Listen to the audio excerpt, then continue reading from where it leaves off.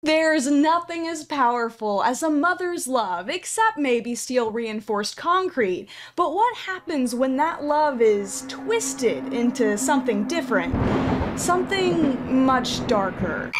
Boy moms, not to be confused with women who happen to have male children, are mothers who for some reason have decided to make the gender of their child their entire personality. This obsessive behavior towards their sons inhibits good parenting at best, and dips its toes into the Freudian at worst, becoming especially alarming when these women also have daughters who suffer because of this extreme favoritism. While this mother and son dynamic is centuries old, the internet has a beautiful way of allowing weirdos to publicly incriminate themselves, pulling up the logs of their lives to reveal all the delicious, creepy crawlies skittering underneath to millions. And as usual, I invite you to grab a bag of popcorn, drench it in butter, and watch the train wreck with me. You'll be his first kiss, his first love. He's your little boy. He's your little boy. I hated how he said that. I thought this video would be a great place to start because it highlights a particular fixation that these toxic boy moms have of being their son's first love, and using language that uncomfortably parallels romantic relationships. The weirdness becomes super obvious once you realize these women would never mention being their daughter's first kiss or their daughter's first love, so what's the difference? Well, according to the comment section underneath this video, having a son is completely different. A transcendental experience that girl birthers simply could never understand, and boy moms refuse to explain. Being a boy mom is the best feeling. It's truly falling in love. Ew. I mean, interesting perspective. There's just something different about raising a boy. Heart. Can't explain. No, please, do explain. What's so different about it? I and the local authorities are incredibly curious. He is her last true love. Which makes the dad, what? The matchmaker? The ex? Last true love? What are we talking about? I have a little boy, and I always thought I wanted girls, but having a baby boy? It's something else. No, it actually literally isn't. There's nothing special about a baby boy versus a baby girl. It's a baby, a collection of fat rolls missing its kneecaps, a default starter human that hasn't even allocated its skill points yet. You haven't even had a girl, so how do you know having a boy is different? I'm gonna have an aneurysm unless we have a sponsor break right now. But before we continue, I'd like to take a second to talk about today's sponsor, Air Up. Using scent-based taste, Air Up water bottles deliver scented air to your mouth as you drink, making drinking water way more interesting so you can stay hydrated and healthy. I've had this Air Up water bottle for about a month now, and I can say without exaggeration that I use it every single day. I'm literally using it while I'm recording this video. I had developed a really bad habit of sitting down to work on videos for hours without making sure I was drinking enough water, and now filling this bottle is the first step of my workday routine. It's super fun to try all the flavors, but tangerine is by far my absolute favorite, and I was very surprised at how long the flavor pods last before you have to replace them. It's also really easy to take the bottle apart to clean the mouthpiece and straw, unlike other water bottles I've used in the past. As the holiday season approaches, Air Up makes for a perfect gift for that special, perhaps dehydrated someone in your life. Their wide selection of bottle colors and flavor pods means that the gift of Air Up can be customized to each friend or family member's taste. Air Up will keep your loved ones happy and hydrated all year long, but their holiday bundles that can save you up to 30% off are only here for a limited time, so make sure to get them while you can. But these strange videos aren't just isolated incidents. Entire TikTok trends and audios have been co-opted by boy moms as an opportunity to show off their toxicity.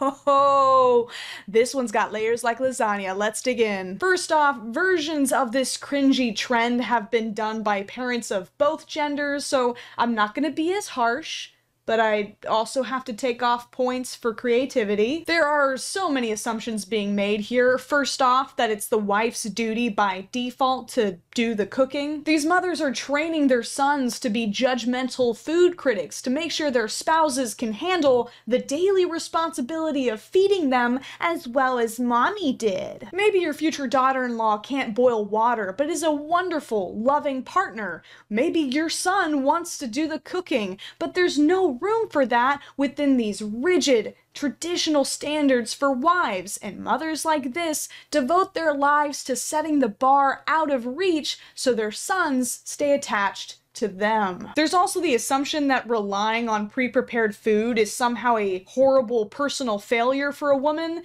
as if women can't get tired sometimes and just throw something in the microwave. Like, come on, do you think your precious prince is too good for frozen pizza? Thoughty daughter? Hello? You are literally making assumptions about the promiscuity of a woman that you not only haven't met yet, but who is currently, hopefully, still a minor. You're shaming an imaginary person and getting mad about it. Shall I fetch your pills, milady? There was a wonderful response to this trend, with TikTok users recording themselves teaching their sons how to cook for much better reasons, to provide them with basic life skills so they can feed themselves and their future families, as well as destigmatizing cooking as women's work. Of course, I probably don't have to explain to you what this tangling of wires between romantic and motherly affection leads to: viewing their sons' future partners as competition. This is how you get bizarre trends where mothers post themselves lip-syncing love songs to their 8-year-old children. Alright, this is that one Olivia Rodrigo song that goes like, "She is beautiful, she is kind, she probably gives you butterflies. I know you're happy, but not..." I can't, okay, you know what I'm talking about. This is a song about hoping your ex never finds someone who makes them as happy as you did, which is already kind of weird. I wish I had the memory eraser from Men in Black so I could just wipe myself from the minds of all of my exes. But to sing this song to your son, joking that you hope they are never as happy with a future partner as they are with you? Yikes! Yikes, I say! How can you think this way and still claim that you love and want the best for your kid? But this isn't the only track that toxic boy moms have hopped on. Oh my god, more copyrighted music. Okay, please don't be in love with someone else. Please don't. Wow, this is creepy. Once again, ew, weird. Because these women have blurred the line between romantic and parental love, they see their sons' girlfriends as replacing them and their sons' relationships as a breakup. Not only that, but if they've done their job right, their sons will also compare their wives to their mothers. Not in the developmentally normal, my parent of the opposite gender informed my expectations for that gender way, but in the "my mommy used to cut the crusts off my sandwiches, why aren't you?" way. This is also tied to men being socialized to think of their wives as caregivers rather than equal partners, which blurs the lines between mommy and wife even more. Which, if you're an adult and you want to blur those lines with your also adult wife in the privacy of your own home, that's great, I just don't want to know about it.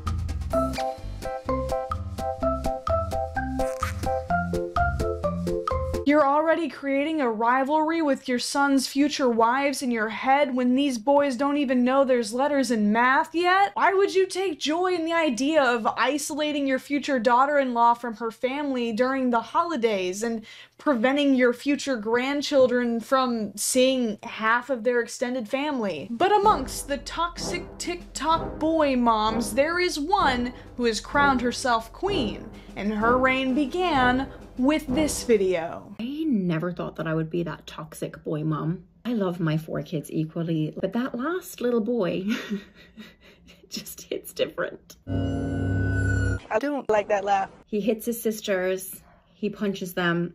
I'm like, maybe he's having a hard day. Oh, I see now what she meant by hits different. She meant his hits go unpunished. Now, how many hard days is your son allowed to have before he has to stop using his sisters to train for the UFC? If you think siblings don't notice favoritism, you've never had siblings. If my mom split the last piece of cake between the 4 of us and one of the slices was 0.5% bigger than the others, somebody ended up in a headlock. Your kids will definitely know if you have a favorite, and you're gonna raise an emotionally stunted son and very resentful daughters. So when I think about my daughters getting married, I get excited, right? Planning their weddings. When I think about my son's wedding, I want to cry. Oh, no.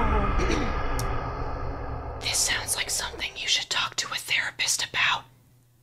I'm not licensed to deal with this shit. For a lot of these women, this intense and situationally inappropriate affection that they pour into their sons is a way of seeking fulfillment in areas that they feel that their male partners have failed them. Literally raising a replacement for their boyfriend or husband. And if you think that that's a stretch, just watch the next 2 videos. And my man, thank you to my man.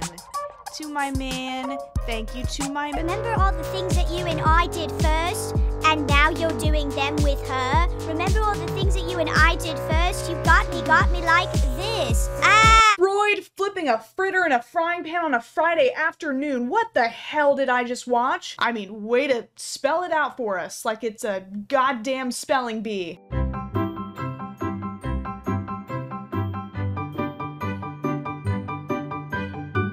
Now, after getting backlash for making these weird videos about her son, the creator did apologize and say that I'm just kidding. She actually leaned into it more aggressively just to make people upset. She quickly realized she could turn this toxic boy mom behavior into a rage farm, and she tilled that soil until she got a nice crop of views and angry comments. When it comes to toxic boy moms, these weird jokes and possessive behaviors don't magically go away when their sons grow up. You see, the monster mother-in-law is the final form of the toxic boy mom evolution, the final boss stage, so to speak. And unfortunately, that's probably the only flavorful meal that anyone's ever eaten at your house, Kathy. That's why no one touched your beige-colored casserole at the church potluck last Wednesday. Careful yanking your hair like that before you get in this hypothetical altercation with your daughter-in-law.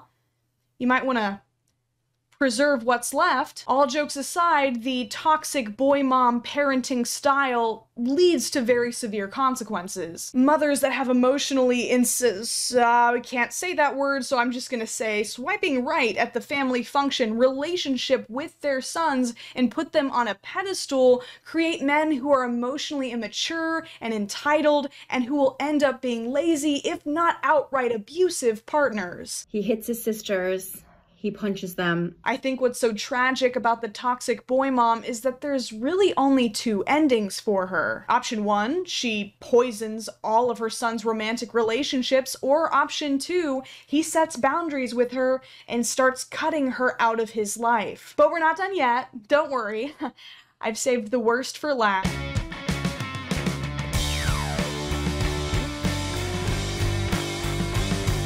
She made a sweaty thirst trap for her son.